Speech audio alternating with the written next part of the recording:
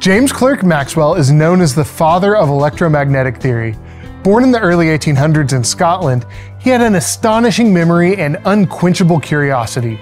In his youth, he won medals for his expertise in mathematics and scripture.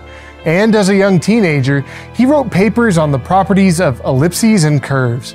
He attended the University of Edinburgh starting at age 16, and in 1850 he went to Cambridge University, where he worked with electromagnetism equations and laid out the principles of color combination.